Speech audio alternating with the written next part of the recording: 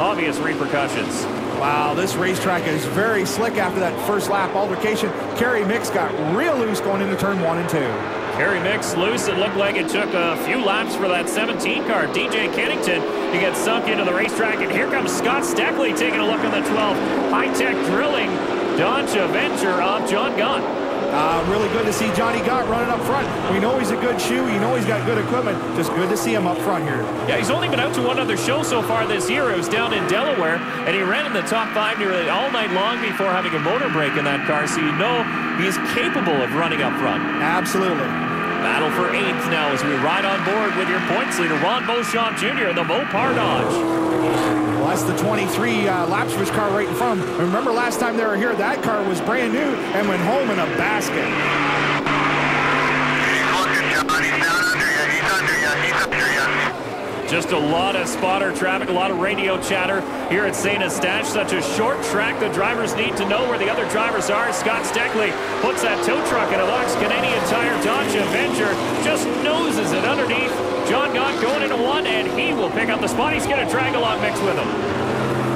Great action all through the field here. Take a look at this. All these short track guys grew up in the Barrie area and stuff. You got Mixie, you got Dilly, you got Johnny Gott. They've been to these short tracks before.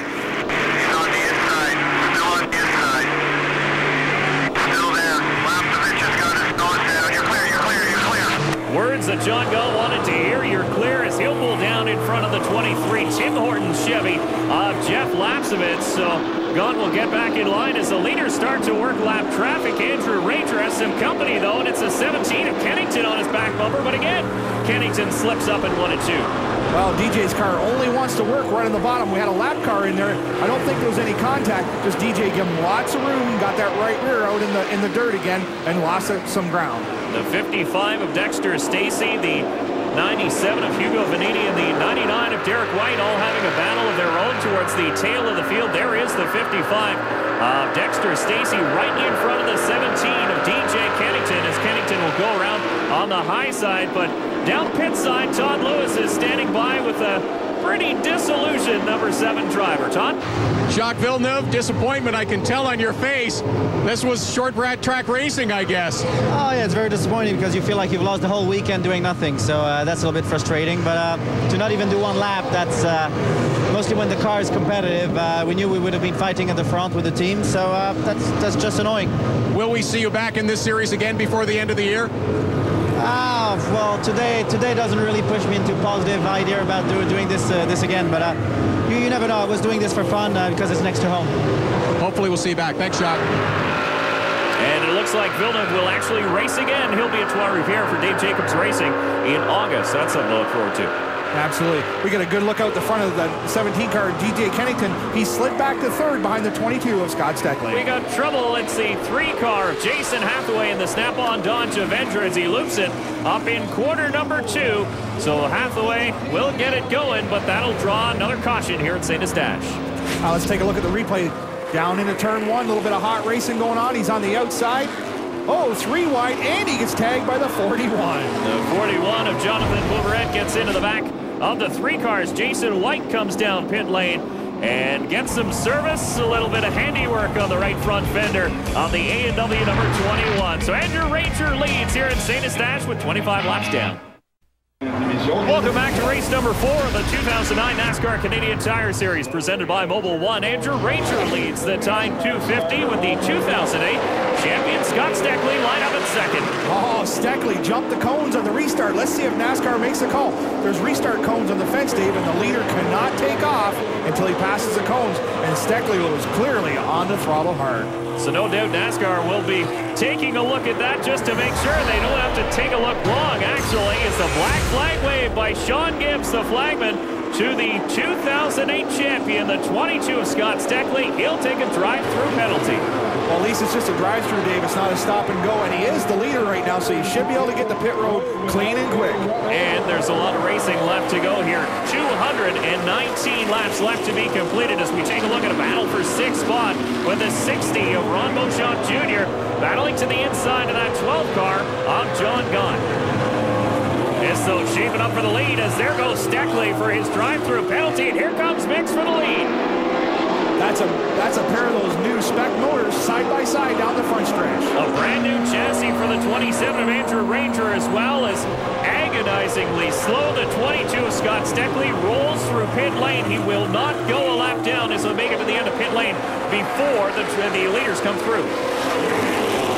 Johnny Gott struggling real hard to get around the outside of the 23 car. That's the 41 on the inside. That's another Dave Jacobs entry. And that's for 7th spot. Jonathan Bouveret in his first race here in the NASCAR Canadian Tire Series, wheeling a wonderful race up inside the top 10 with some of Canada's best short track racers. Absolutely, but he's got local knowledge here, and he's had lots of laps in other forms of motorsports. And this is a tricky track. St.Eustache is one like no other in Canada. Local knowledge is a big help, isn't it? It is so flat. You can miss the corner here. It's so easy.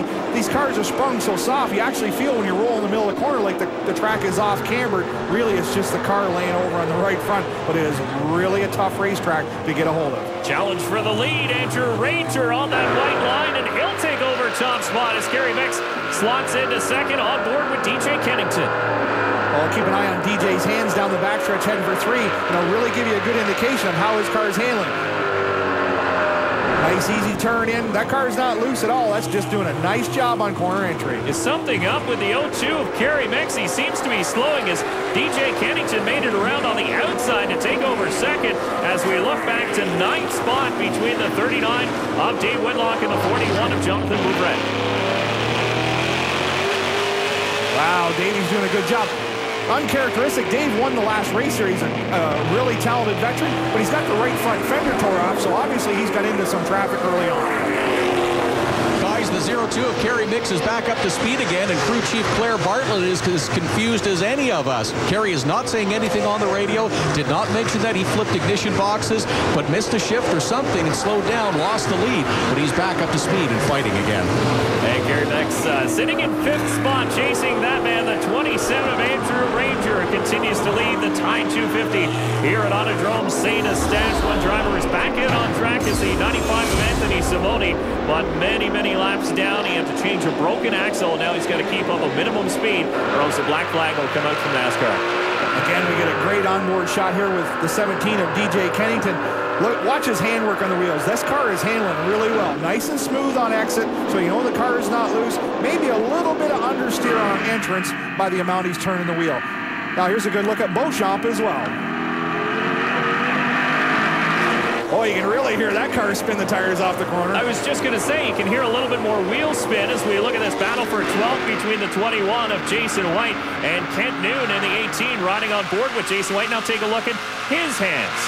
Yeah, his car is a little bit loose. You see him correct him back to the right coming off the corner, so the tail end of the car is trying to come around, so he's putting in the steering wheel to keep it off the fence. So you can really get a feel for it off the sound of the engine as well.